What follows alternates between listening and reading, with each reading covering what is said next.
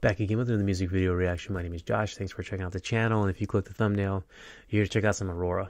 AURORA is an artist I was told to check out a little while ago, and I've actually been able to get a good bit of her catalog under my belt and see the vast amount of different types of music and music videos that she makes. I mean, literally, she would be one of those people that I'll talk about that is an artist. Like, you know, it's not just one genre of music or even one medium of just music. I mean, she does music. There's obviously some aesthetic things with the music videos and like interpretive and expressive dance. I mean, it's kind of like all over the place. She's doing a lot of different things and really speaking her mind through her music. And we actually have a brand new one. And I think it's been a little while since we had a brand new one.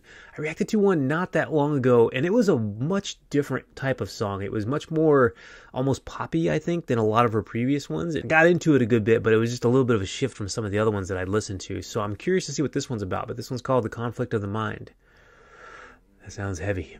Sounds fitting. Let's go ahead and check it out. All right, let's do it. Da, da.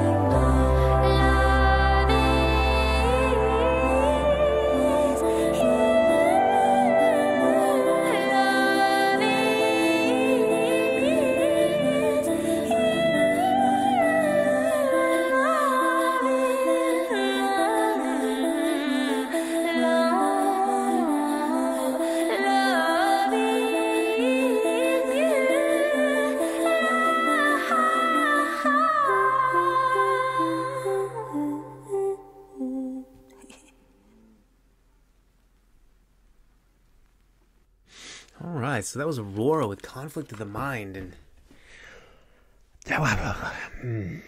okay, I got quite a bit of thoughts going through the head here. I mean, firstly, the video is so very simple but very poignant. Again, she's definitely setting a mood and trying to get the context across and trying to get that figured out. I mean, Conflict of the Mind. I'm not sure if this is actually her remembering back or talking about her being young or like her now or her relationship with her family.